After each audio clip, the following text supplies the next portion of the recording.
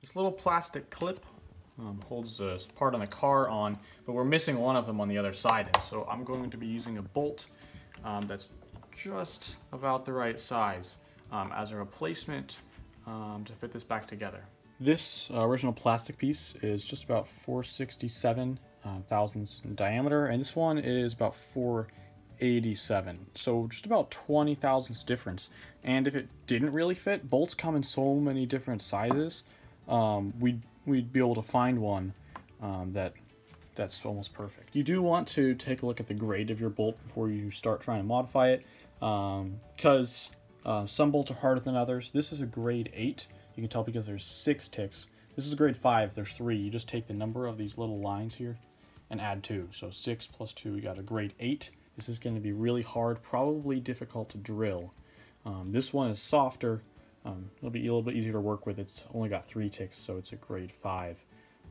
It'll be easier to drill. I don't need this deal to be hard for any reason. It's replacing a plastic piece. The grade 5 will do just fine, and it'll be a little bit easier to work with.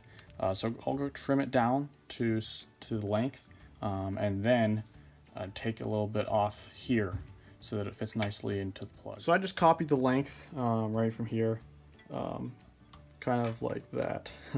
And I'm also giving it a little bit of extra length just so I can face it. Just a little bit though. A little oil will make it easier on the blade.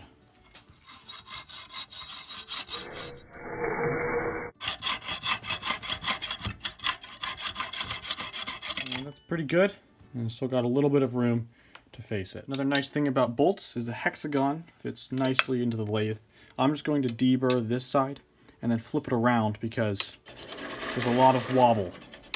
And so I want to first grab onto the threads, which isn't a big deal because I'm not using them as threads. And then get this concentric, and then I'll flip it back around like this to do this diameter.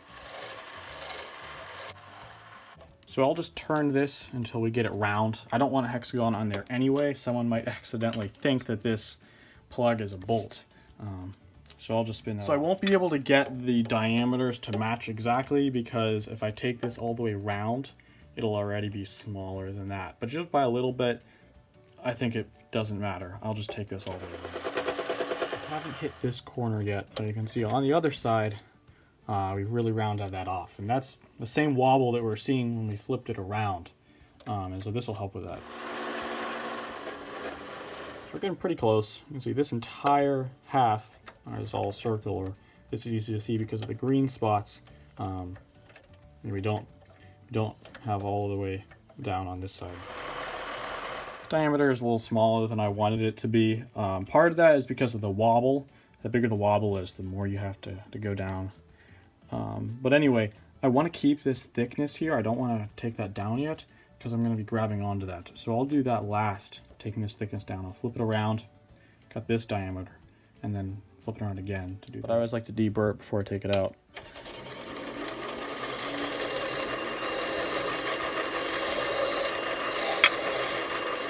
Now we shouldn't have wobble when we come back around to this side. Wow, that's a huge difference. It's all straight. So the first thing I'll do is set this up for a facing cut, which just means I'm going to bring my tool this way a little bit so that I have more relief on that edge. It is sticking out pretty far. I might get some deflection, but I'll go ahead and cut it because it doesn't need to be anything precise.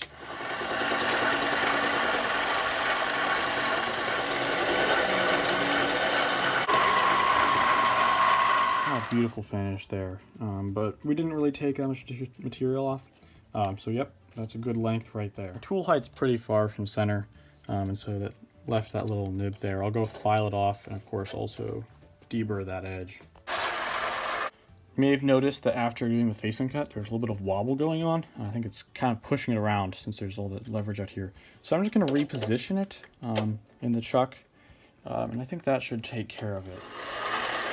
There we go, it's back straight again. Of course, now I want to get my relief back on the front of my tool so that I can turn this down. So I really just scratched the surface of this. You can see barely cut in at all, but what I can do now is set my dial down here to 0, and I know that that's right on my surface, I can take my measurement and see how far we need to go. So it was at 87 before, and yeah, really didn't change much. And so I still need to take 20 thousandths off, but that's on the diameter. This machine measures in radius, and it's always very important to remember which one this lathe is. So I actually need to go in 10. If this were aluminum, I'd probably just take it all in the same pass, but being steel, I'm actually gonna go 3/4 of the way, and then just do the last 5 on the diameter as a finish pass. Actually, I'm not gonna take off the full 20. I want it to be oversized so that it grips into the rubber underneath, since it won't have a separate clip. So I'll start by taking off 5, and then finish up with another 2.5, which should leave 5 thousandths on the diameter. Actually, I don't want to risk it. I'll just check the fit right now, see how it is. If we do have to put it back in and take some more off, it'll be a little out of round, but it's not a problem. And here we go. Oh yeah, that's a nice fit. Oh yeah, the threads are really grabbing in there. And so you can take it out if you need to, but it's not gonna rattle out. So I'm glad we didn't take any more off. That was a great fit. And so next we'll move on to this thickness here, which I want to take down to 160 thousandths, and that'll be the same as this here. So I'll just put it back in this way, take the material off. This looks like it's going to take a while. I have another tool here that I think might work better. I'll switch it out. And I'll just tighten this down.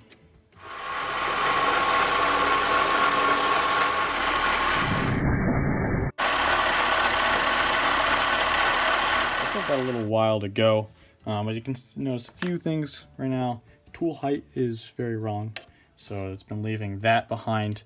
Also, this tool does wobble a little bit, but I found if I drag backwards instead of pushing forwards, it leaves a much better finish.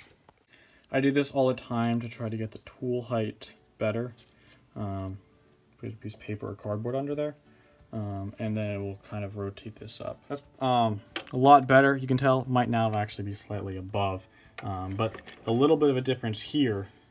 It's about double that by the time it gets out to the tip. So you don't need a whole lot. In fact, I think I'm going to crank, because it's cardboard, I can kind of just crank this down harder, and change the tool height like that.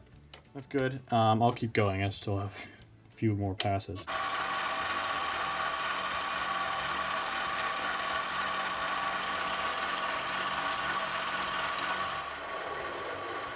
So I'm about 30 thousandths away from my target dimension. I just need 5 thousandths more on this face. I'm going to loosen this up and actually rotate it because there's a big chip that's, I think, been giving me a bad finish. Now I'm on a different part of the tool cutting edge, and I think this will give me more what I want. That pass went much smoother than a lot of the others, so that chip is actually a bigger problem than I thought it was. I'm uncomfortable deburring it this close to the chuck jaws, so I'll just bring it out here and give both of those edges. And that's looking a lot like this one.